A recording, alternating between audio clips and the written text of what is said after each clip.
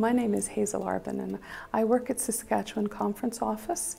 I am a United Church minister, and I have worked as a United Church minister for about 25 years now in different congregations in Saskatchewan.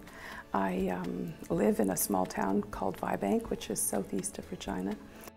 Quite a few years ago, I was at a United Church Conference workshop, and the main speaker was introduced, and he got up to the podium and he said that he had a deep love for the United Church of Canada.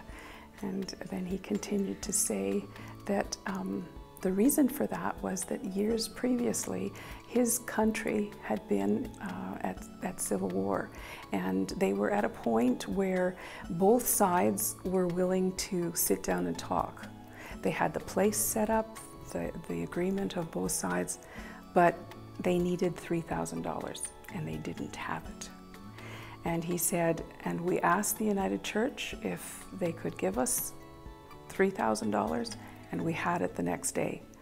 And I remember sitting there, and my eyes immediately filled with tears, and I had all my willpower to keep from sobbing out loud, because there was just such a powerful impact that our church could just spontaneously be able to offer money to that group that would stop a civil war. And maybe part of that money was something that you offered, or something that I offered. We don't know. It was something that just the church was able to give without us having any designation ahead of time. But I also believe that we need to think about offering part of our money to the M&S Fund without any strings attached, because then the church can be moved by the Spirit to give that money where it can do the most good, where it can help people, and where maybe it can stop another civil war.